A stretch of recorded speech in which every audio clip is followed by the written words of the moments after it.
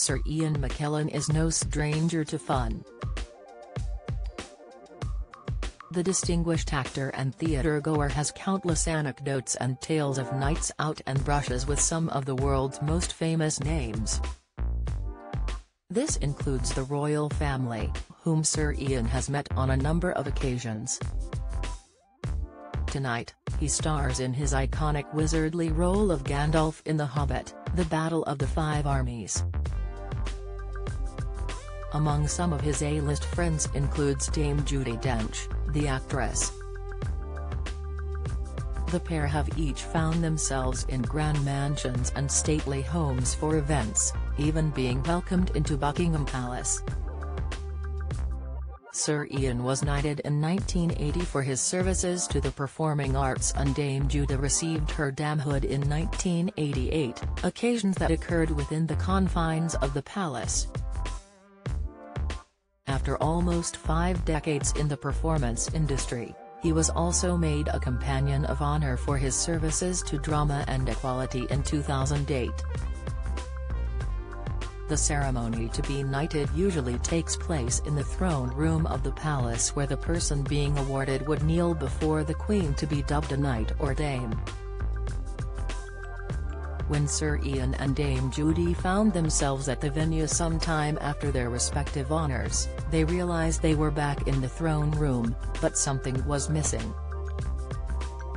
Sir Ian explained the situation on the Graham Norton show in 2018, prompted by the host who claimed his partner in crime had attempted to tell the story when she appeared on the show previously. The X-Men actor ominously titled his tale, The Throne Room, and explained the duo were attending a banquet at the palace, which he described as a very posh occasion.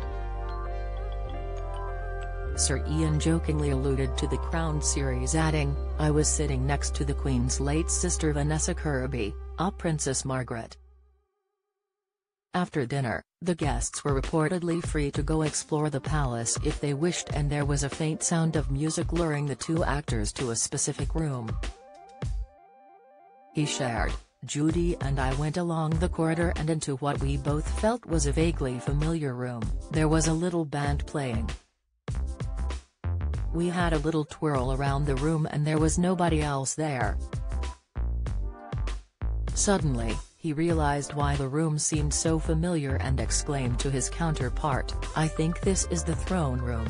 You know where you got made a dame and I got made a knight, and the 2 thrones for the Queen and her consort, but where are they?' Dame Judi suggested the pair search for the chairs, pretending to dance whilst keeping an eye out for where they could be. Sir Ian commented, "We went on dancing around the room, round the corner, and found ourselves behind the band. There, behind this sort of partition as the thrones. Don't miss, so we sat on them," the actor announced to an uproar of laughter from the talk show audience. He tried to justify himself too, adding, "It brings out the worst in you, Buckingham Palace." Unfortunately, the star could not blame Dame Judi for being a bad influence, as he had already got himself into trouble at the palace all on his own. Sir Ian was taking part in a concert at Buckingham and had been given the most incredible dressing room, a guest room at the front of the palace which opened up onto the balcony as he described it. Taking in the breathtaking view, the Cats actor had only one simple thought: "I could just go out there and have a fag." He did exactly that, but before long found himself with a searchlight pointed directly at him and a policeman shouting from below, "Sir Ian, don't forget you're in Buckingham Palace." On the Graham Norton show, the actor comically mimed rolling his eyes and absent-mindedly flicking his cigarette off the balcony before staring in shock at what he had done.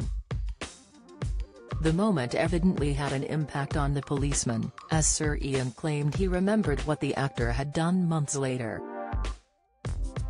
Sir Ian shared, "About 6 months later I'm going along to get some metal, and as we came through the gates there was the same policeman and he said, 'Oh, not you two again.' The Hobbit, The Battle of the Five Armies airs on Channel 4 on September 25 at 11 p.m.